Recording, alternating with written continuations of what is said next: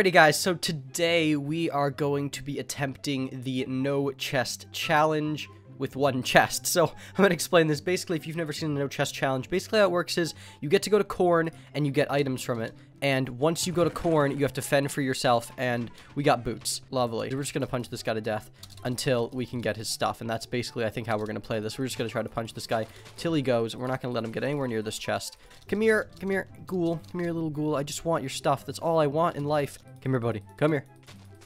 Oh, are we going to punch each other now? Is this how this is going to happen? Are we going to just punch each other till we can't anymore? Because I will do this. I'll do this for hours. 2 hours later.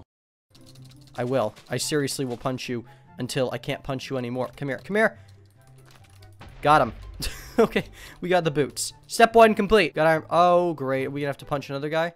No! He's got a sword! No! No! No, no, no, no, no, no, no, no, no, no, no, no, no, no. No. No. Friend. Friend. Leave me be. Let's run you into this guy. Come here. Oh my god, look at all the people. Ooh, we can bring you into so many people here. Here, kill him. Kill the guy. Oh, shoot! Alright, well, that's attempt number 1. So I think the key to winning this no chest challenge is we have to get a weapon from spawn, because after that last attempt, I don't think we're going to be getting anywhere without a weapon. So we're going to just have to, like, MCSQ try hard rush this chest here. Hopefully we can get something from it, and that should be good. We should be able to win this game. It's you.